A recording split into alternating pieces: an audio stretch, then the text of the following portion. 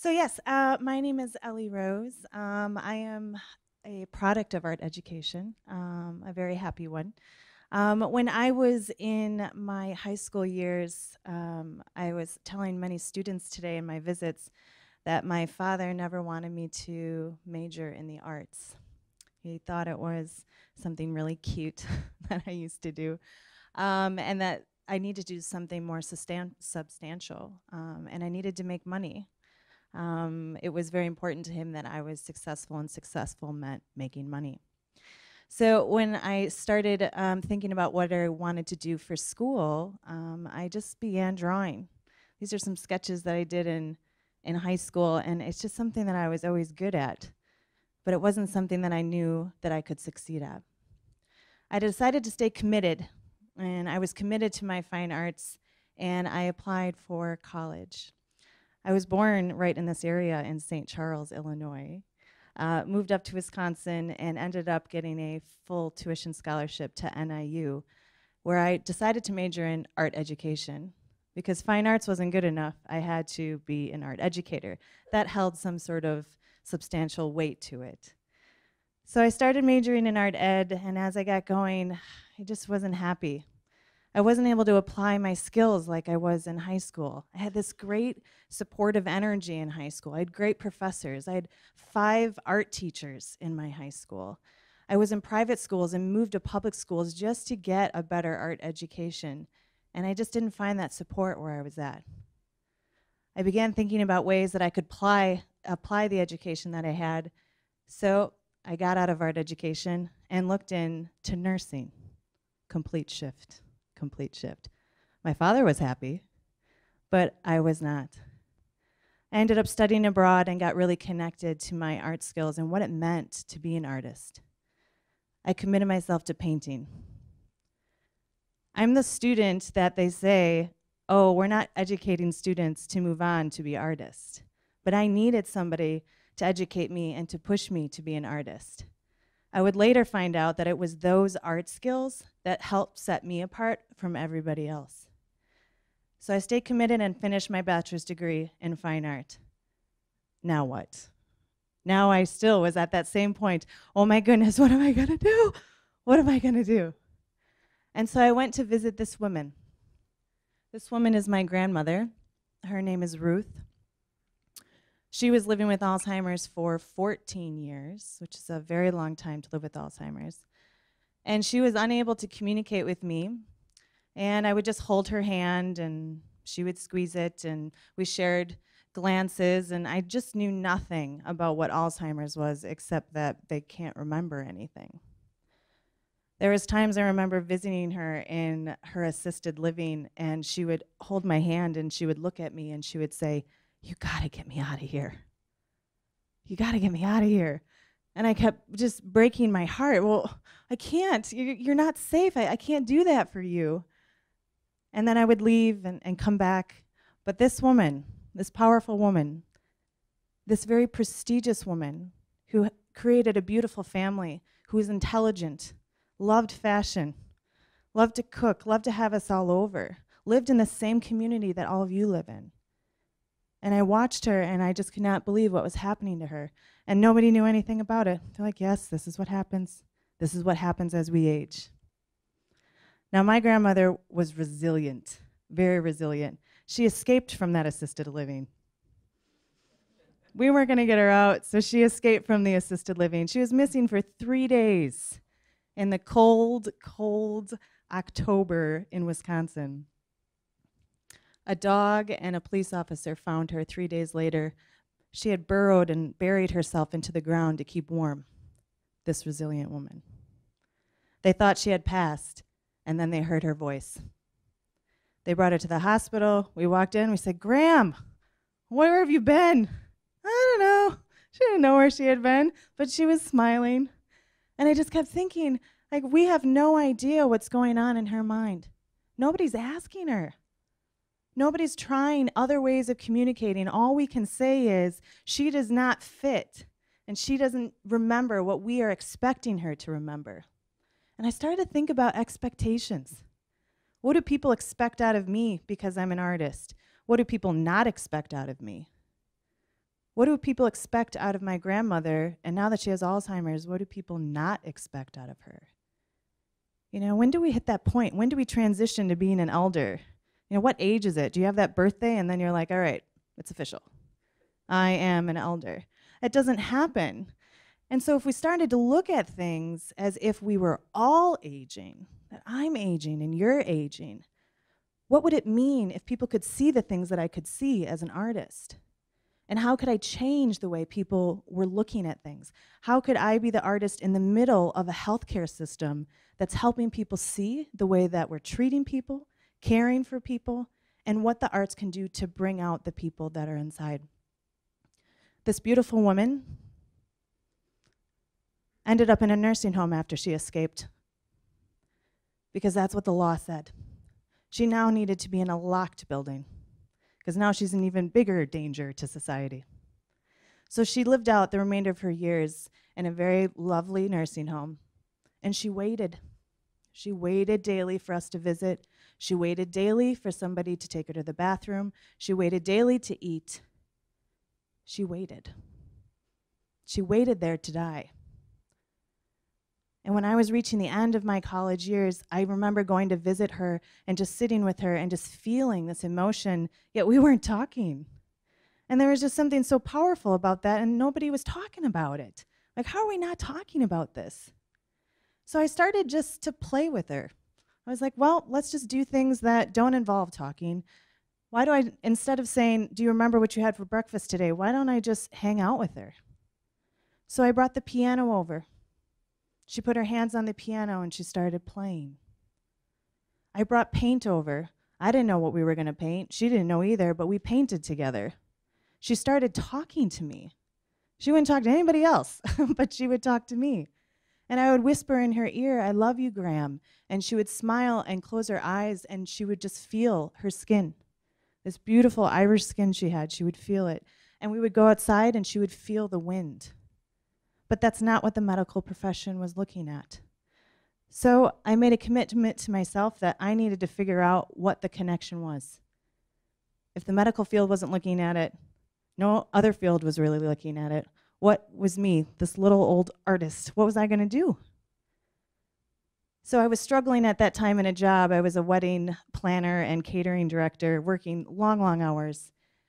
And I just got so burnt out, and I decided to go to Google. And I Googled arts and dementia. I found this crazy job in Milwaukee called a person-centered care specialist. I had never heard of one of those, and I bet you haven't either. It's not a common thing, but it's not something my parents ever dreamed that I would be applying for. But it had things in the description that fit me. So they had this program called Art Care. Wow, art and care together? That seemed interesting. They had things about leadership and about business and about activity planning. Those were things that I could do. When I was going through high school and going through college, I took many different courses. You know, I was in nursing. I actually was in occupational therapy for a moment, art ed, art therapy, adaptive art, integrative art, you name it, I had tried it. But this whole, you know, a bunch of things that I was majoring in gave me all the skills to apply for this job. So I applied. And so this healthcare system hired an artist. They put me right in the middle of a program, and they said, what do you think? So they brought in somebody from the outside, and my critical thinking skills, all of these things that the students were talking about today, how I could look at things differently, the discipline that I had to try and make something work, to figure this out, and really my skills in building relationships. Just like what Chip was saying, how do we connect to each other? And why is that important? And how do we find meaning? So as I began working, I learned about many different arts and dementia programs. I worked with the Alzheimer's Association with a Memories in the Making program. They have all kinds of different programs that exist that just help people sit in front of a piece of paper and do something different. However, the critical part of me that you are all learning in your high school years here at the schools, it wasn't good enough for me. If we put a piece of paper in front of somebody, just like you don't know what to draw. How do we dig down deep inside of ourselves and think about what is it that I want to draw? Should I draw something in front of me? Do I draw something that I dream about? What is it that I'm drawing about? So I began asking questions. I talked to people with all different kinds of dementia. Alzheimer's is just one. That affects just our memory. There's dementias that affect our language, that affect our ability to turn around. As it progresses, we see all kinds of different symptoms and behaviors, and I started to look at them as assets. When I watched somebody paint who wasn't able to rationalize if it was good or bad, I was so envious. What if I could paint like that? What if I could paint with this freedom and not think about who's going to like it or not? Can you imagine what my paintings would look like? Maybe then I would be good enough, that arts would be good enough to be a profession. Maybe then it would be. So I started to ask more questions about abilities. I started taking people to museums. I started going out to eat with them and just soaking in everything I could learn about dementia, about their lives, and about building relationships. I started using new materials. Instead of using craft paper and crayons, I started looking at professional art materials and what people could do with them.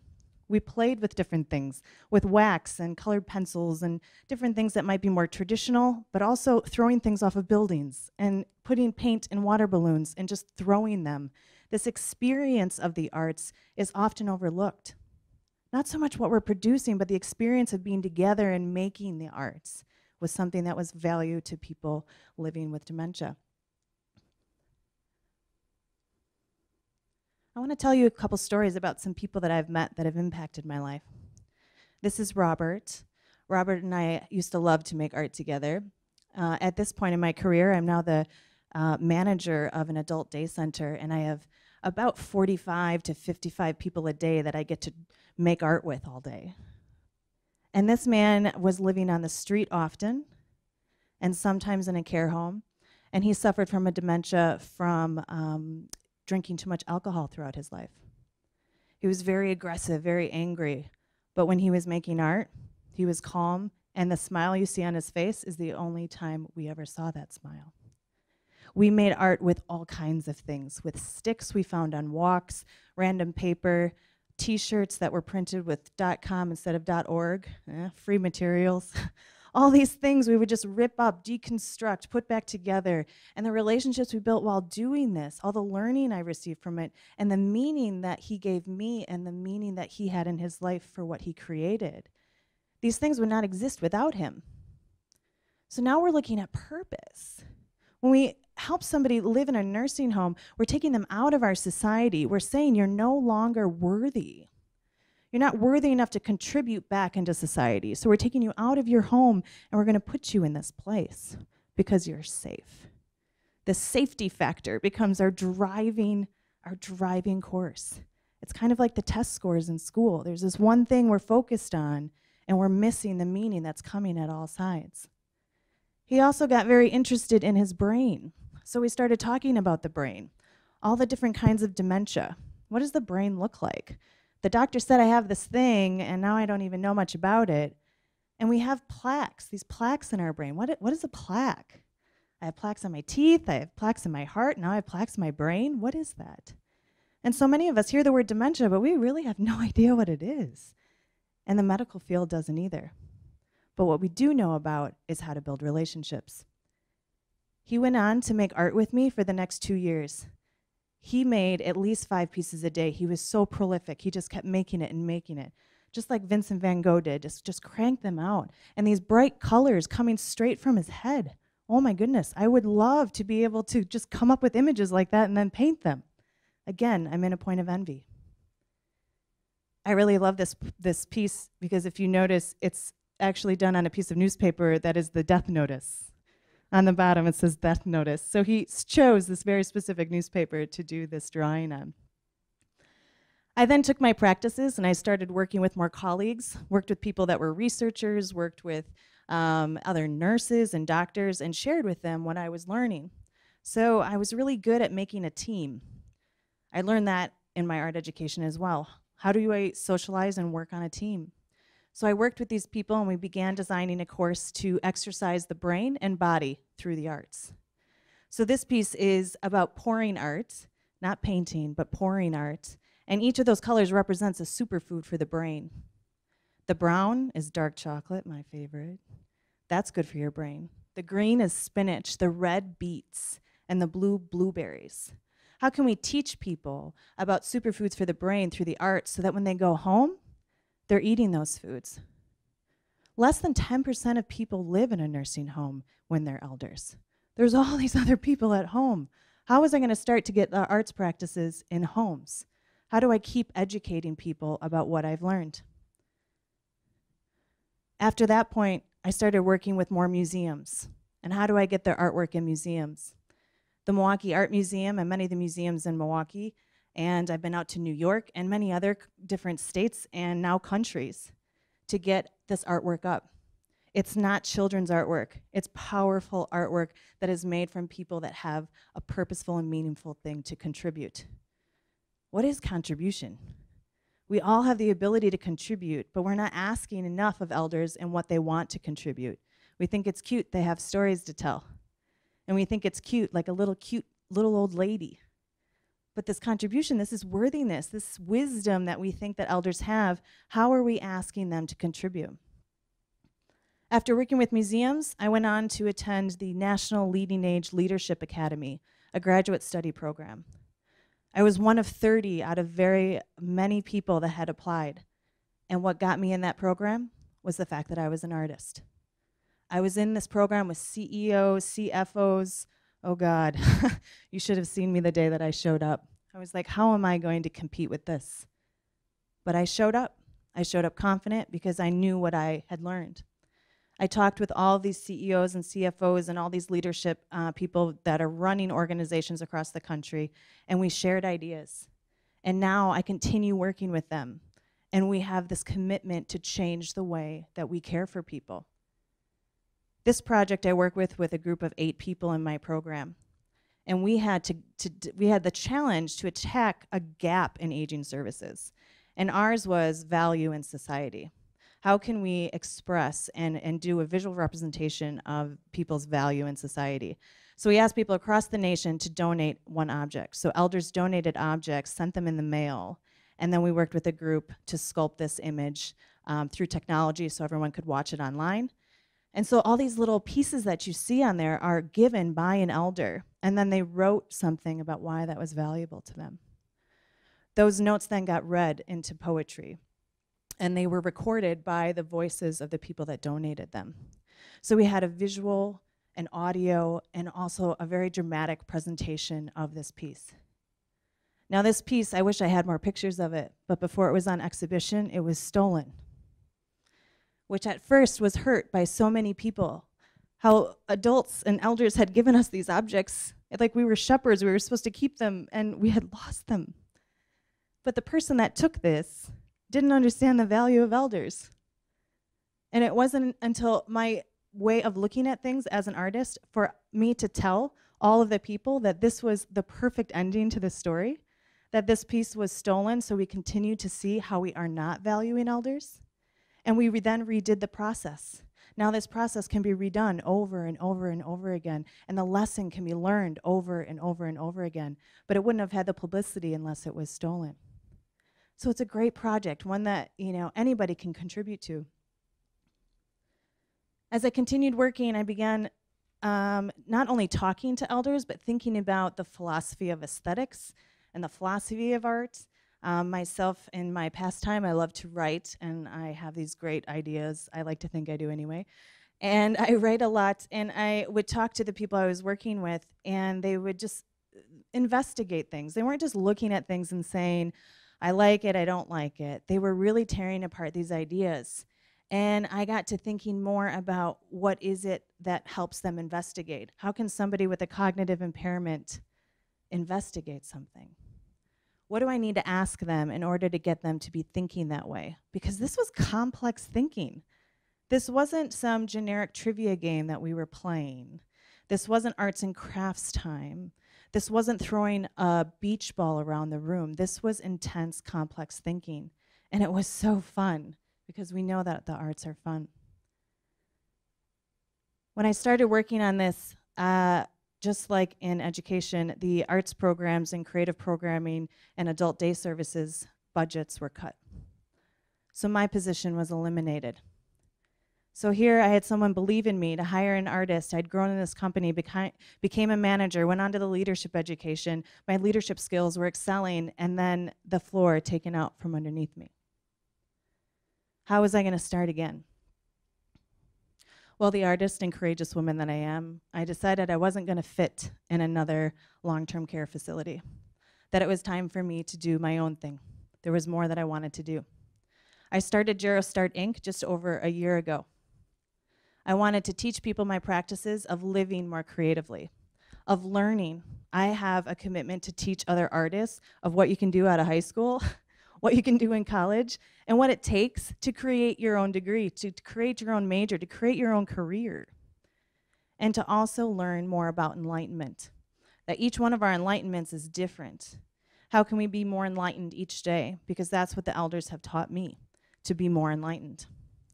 I created programs for artists and non-artists alike. I love this photo of the two men. We did some punching bag painting. We put paint on the end and punched the canvas. But this gentleman was a boxer, and he passed away just last year at 52 with cognitive impairment from boxing.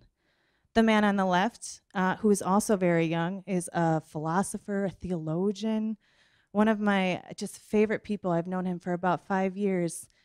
Just so smart, and he's living with frontal lobe dementia, so he can think and remember things, but he can't communicate them with his words. And the woman on the left, who is a psychiatric nurse, she just loves to paint. She gives me great energy, and she's living with mild cognitive impairment. So these are some sessions with her. These are her paintings. Someone who can't remember, we paint with her, and then we go back, and she paints over what we painted the day before. And you know who it is hard on? It's hard on me. She gets to start over every day, and she just loves it. She has this great energy. So we paint together.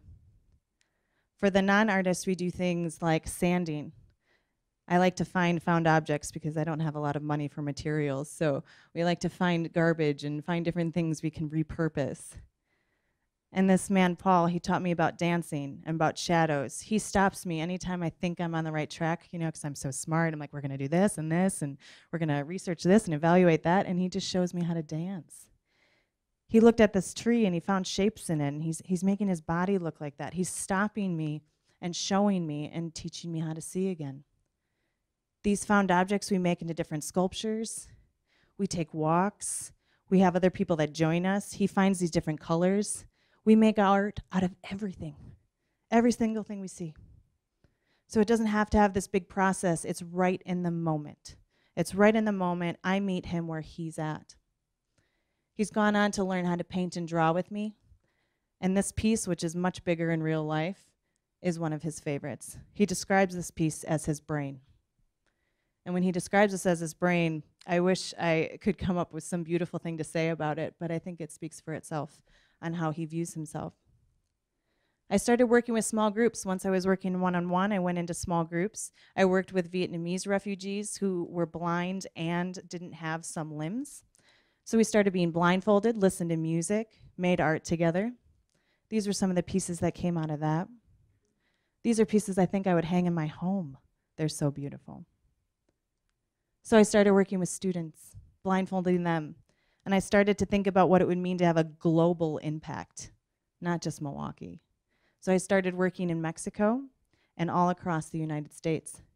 I do this exercise with many different people, all kinds of different cultures, all kinds of different age groups. And these lines where we think we're not an artist, they start to come to life. People start to have more energy. They start to use colors, and they start to live more creatively. They're learning more creatively, and the enlightenment I hear proves that we're successful. I work with groups of people that are in different companies, people that want to learn more about aging, people that just want to be more creative in general. And these pieces hang in our gallery. They might look like splotches of paint to you, but I can hear the music when I look at these. And I know the people that made them. We often sell pieces of artwork. That's how we get funded as a nonprofit. We make money off of selling our artwork. And some of these pieces are now hanging in different corporations in their lobbies, and they all come from the experience of the arts. One of my favorite exercises to do is to rip up art. I was with a group of students today. I can't remember. I'm looking at a group over here. Maybe it was you I was talking to. But I had an exercise when I was in college of making 100 different pieces of ceramic ware in 1 week. So all those of you that know anything about ceramics, that seems like near impossible. And it was. But I did it because of my art education. I was committed, disciplined. I was going to be the winner. I was going to do it, and I did. I made 100 pieces in 1 week. And the teacher took us up to the roof, and we had to throw them all over the side. And it was really about the process of making art, not being connected so much to what the product was, but to focus more on the process. I guess it was a great lesson. I did learn something. I'm still talking about it. But we make pieces also in my practices where we then rip them up and put them back together. Students love this. I give them a challenge to make the piece as big as they can, and they go over the ceiling. They go everywhere. I like to talk about art. We go to, like I said, we go to museums. We talk about what art is, art, not art. Do you ever look at a urinal or something and you think, oh my God, that is just not art? Well, when I do it with elders, they're always talking, and they have great, great investigative properties to why it is and why it is not. So currently, right now, I'm working in Mexico City. I'm working with adult day programs with the main objective to keep people at home and to use the arts to engage them throughout the day. We do things like tango dancing, which I don't know how to do, I'm learning, and going to different museums. And I just truly value what it has been like to go on this journey, to be able to be reflective with all of you today in your classrooms, and to think about how truly valuable my art education was and the support that I had from my teachers. It took me from being an artist that was painting in her studio, who was at the forefront of possibly being a starving artist, and applying my skills to writing methods, working with researchers, coming up with new concepts, coming up with new plans, and being successful. And most importantly, having the relationships that I do and being fully satisfied with the work that I do. I'm very proud of the work that I do, and I'm proud of my art education, but I'm very, very proud that I can finally say that I am an artist. I happen to be so many other things in life, but first and foremost, I am an artist.